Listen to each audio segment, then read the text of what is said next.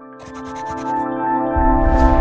back to another episode of What's in the Night Sky for November 2020. But before we dive into today's episode, I just want to give a quick plug to my 2021 Night Sky calendar, which features 12 of my images, and it also has the dates of significant astronomical events pre-written into the calendar, which are applicable to both the northern and southern hemisphere, so shipping is worldwide.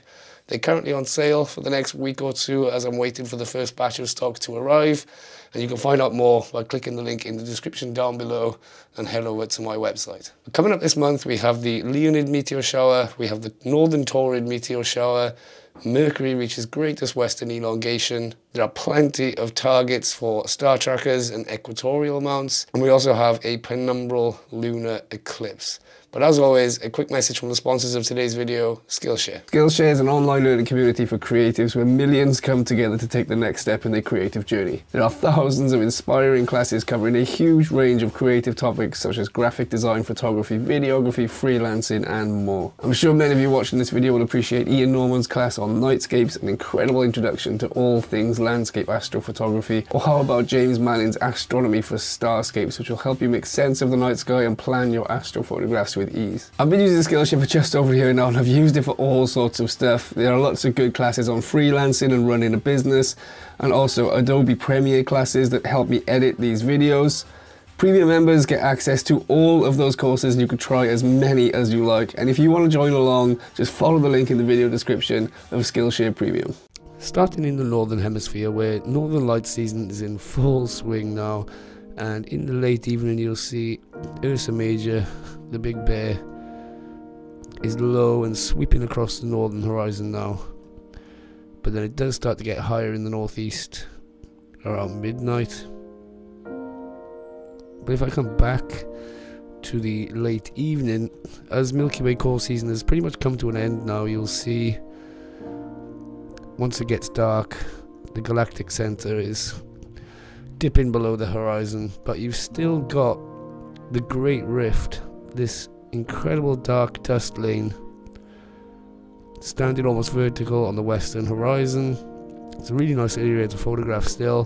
The bright star Vega there, Altair and Deneb making the summer triangle, which is now getting lower and lower to the horizon. So as the night goes on, the Great Rift dips below the western horizon, and then the Cygnus region comes quite low to the horizon. This is one of my favourite regions of the Milky Way. It's really bright and fuzzy, full of clusters and nebulae, and stretching all the way up to the Cassiopeia constellation. It's a really beautiful area of the Milky Way. So even though Milky Way core season has come to an end, there's still plenty of opportunities to photograph the Milky Way. Cygnus comes down to the northwestern horizon just after midnight. You also see Andromeda there. Andromeda's really high in the sky in the evening, so it's nice after sunset to get the star tracker out and do some tracking on Andromeda. If I come back to the early evening again and swing around to the east, you'll now see that the winter circle is rising earlier. So Auriga and Taurus already pretty much above the horizon as darkness falls. They are followed by Gemini and Orion, and then eventually Canis Minor and Sirius from Canis Major. So the winter circle now fully above the horizon before midnight in the southeast, and again it's a really wonderful area of the night sky. Many of the brightest stars that there are, and lots of nebulae and targets for the tracker as well. So you've got Pleiades, the open star cluster. California Nebula is great if you've had your camera astro modified, and there are plenty of lovely objects in here as well. Of course, the Orion Nebula, very popular target for beginners. Flame and Horsehead Nebula, Witch's Head. It's just a really wonderful area of the night sky. Again, I'm going to come back to the late evening to see the planets, and starting in the late evening, we've got Jupiter and Saturn just to the left of the Milky Way, and Jupiter is shining at -2, so it's nice and bright. Saturn at a modest 0.6, and they set around 8 PM local time. Mars still very high in the sky, crossing the south crossing the southern meridian. But this month it dims significantly, so we had the very impressive opposition last month. This month it drops from minus 2.1 to minus 1.2, so it's really dimming very quickly this month, so make the most of it whilst you can. And it comes out of retrograde motion and continues direct motion on the 17th. Swinging round to the morning skies for you early risers. Venus rising just before 5 AM in the east, shining very, very bright, of course. And it's followed by Mercury, which may be quite difficult to spot depending on how clear a view of the horizon you have. But Mercury actually reaches greatest western elongation on the 10th, where it will be its highest above the horizon. So a nice little pairing there of the two inferior planets. And then as for conjunctions, on the 12th, the moon comes to join Venus and Mercury, a nice crescent moon there. On the 13th, it's between Venus and Mercury, so that's a really lovely opportunity for a photograph. And on the 14th, probably a 1% moon. It's going to be right next to Mercury. That's going to be very difficult to see. You need very perfect conditions and a nice clear horizon. And then on the 18th, the crescent moon, now in the evening skies, close to Jupiter and Saturn. On the 19th, it's even closer. That's a really nice photographic opportunity there in the evening skies.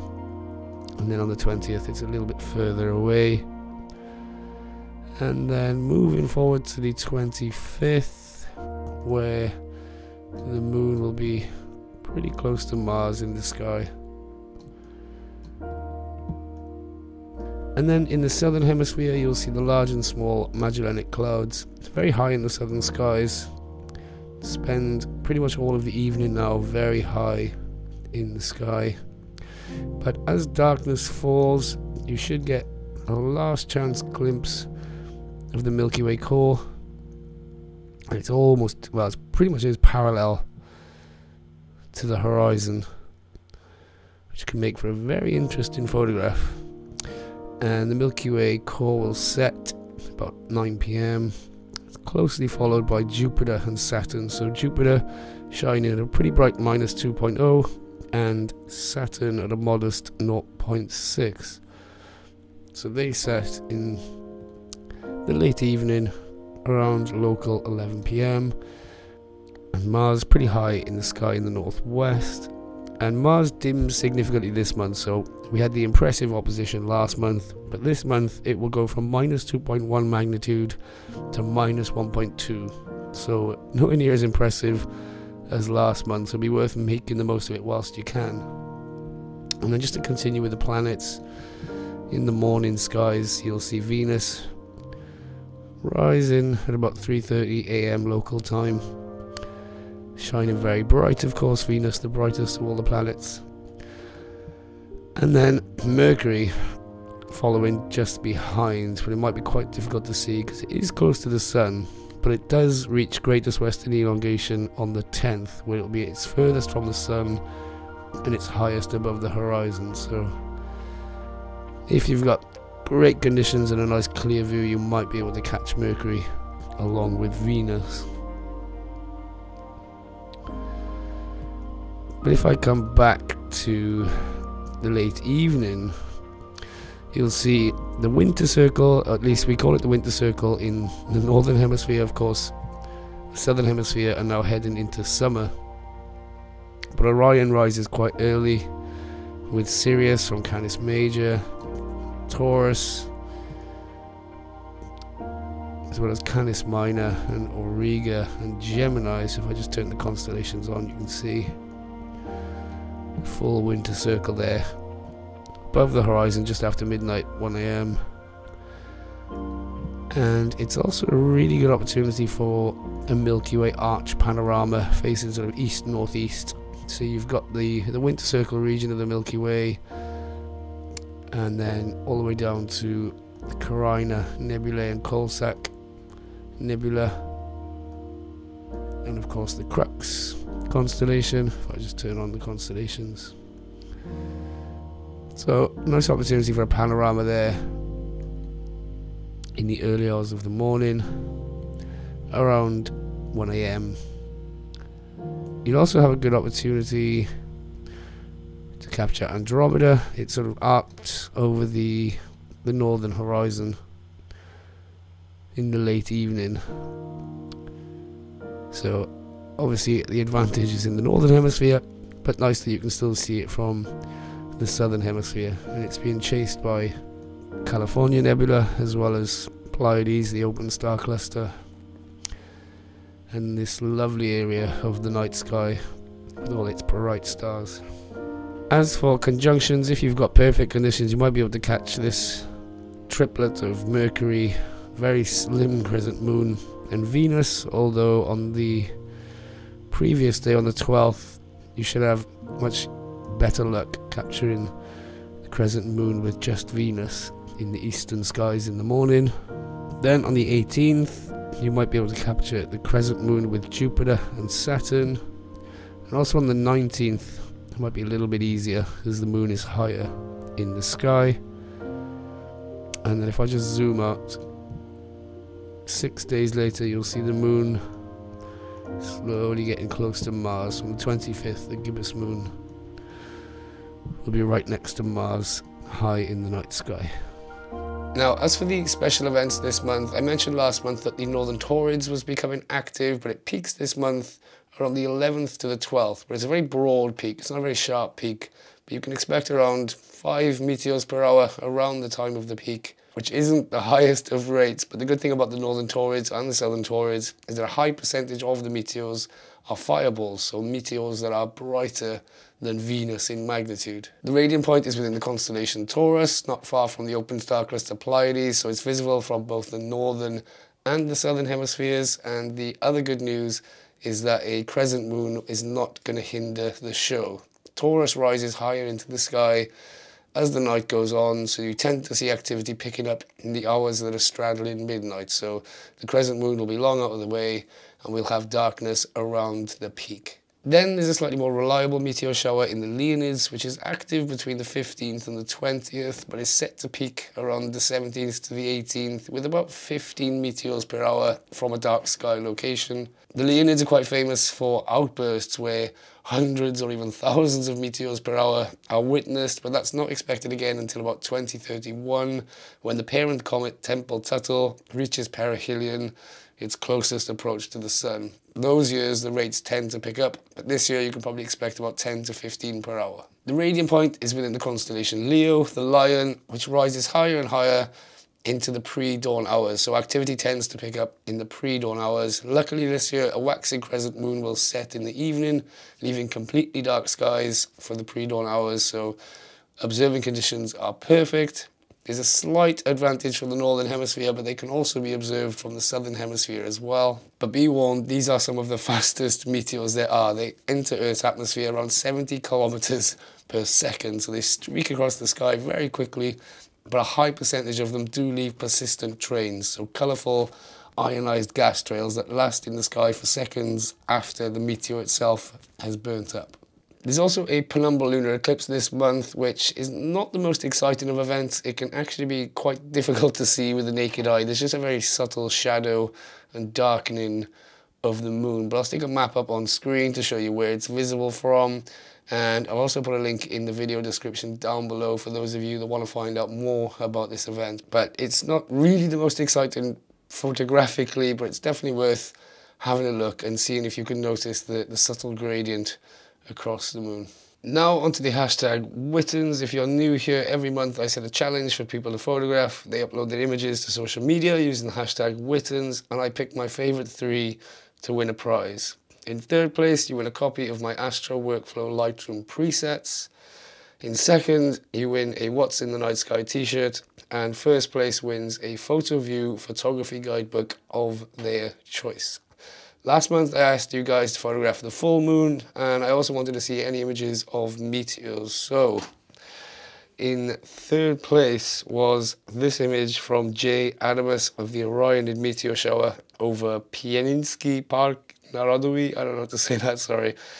But an awesome collection of meteors all pointing back to the radiant point, a lovely cloud inversion and some Nice mist on the valley floor there. Just a really, really lovely scene. So well done to Janus for this amazing image. Next up, this image from Kirk, and although it's not quite 100% full moon, it's close enough. But I love the framing of the moon. The twilight colours are gorgeous, and that mountain in the distance just adds so much depth to the image, and it's done a really good job to squeeze all of that into such a tight frame, and just a really, really lovely image. So well done to Kirk.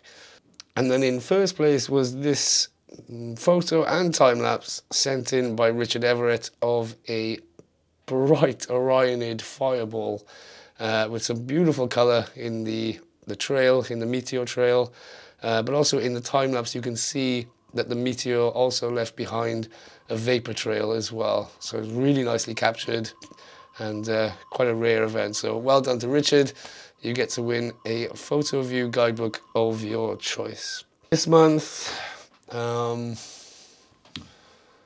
what can we do this month?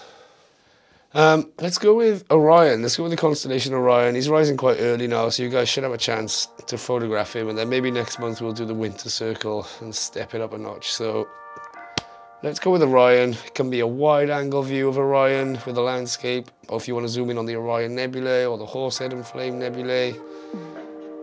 Anything to do with the constellation Orion. So that's all I've got for you this month, guys. Thank you for tuning in. Hit subscribe if you haven't already, and if you're going out to enjoy the night sky anytime soon, I wish you good luck in clear skies.